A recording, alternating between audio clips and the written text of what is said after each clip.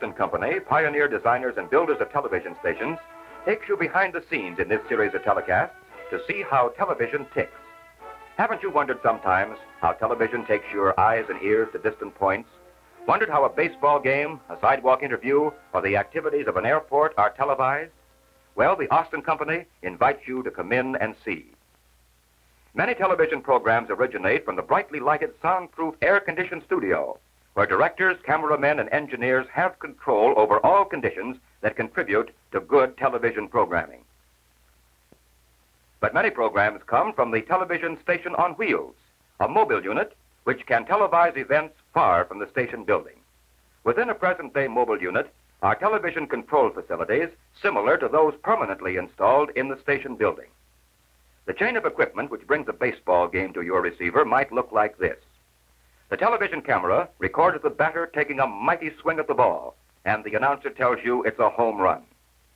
The best picture is selected and adjusted for quality, sent on its way with sound to the station. Viewed in the station once more, the program is sent by cables or by radio relay to the main transmitter. Out from the towering antenna to the television receiver screen. All this happens instantaneously. The instant the batter hits the ball, you and other thousands in the television audience see the swing and hear the crack of the bat. There are no scenes retaken, no second guessing in television.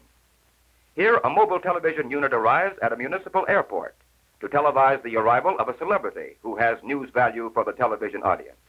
From the time the unit arrives at the point of pickup and establishes communication with the station, the chain of personnel and electronic equipment goes into action. The directional antenna is installed to beam the event to the station's relay receiver. Also, cables and wires which connect the control unit with the cameras and microphone are prepared. Television cameras are moved to an advantageous position to cover the landing of the plane and arrival of the celebrity. Here, 2 cameras are used. Camera number 1 is placed on top of the crater to picture the arrival of the plane itself, while camera number 2 is nearer to pick up a close view of the plane door when it's opened.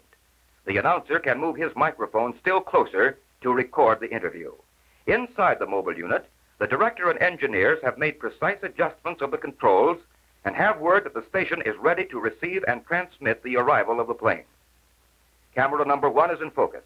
The announcer and cameraman pick up their cue, and the program is on the air. Instantly, on your receiver, you see the glistening plane come to rest. On his viewing screens, the director sees what each camera is taking, and on the lower screen, the picture that is going on the air. A switch is made to the close-up picture from camera number 2. Cameraman number 2 receives his signal that he's on the air with his picture. The announcer moves in, and once more you have a front row seat for a bit of history in the making, made possible by a coordination of men and women and electronic equipment unmatched anywhere in the theater, radio, or motion pictures.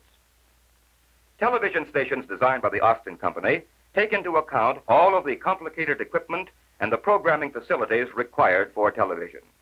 Modern, thoroughly functional designs like these have led to construction of television and radio stations like American Broadcasting Company's KGO transmitter near San Francisco, ABC's new transmitter being constructed atop Mount Wilson near Los Angeles, and ABC studios in Detroit, Chicago, and Hollywood.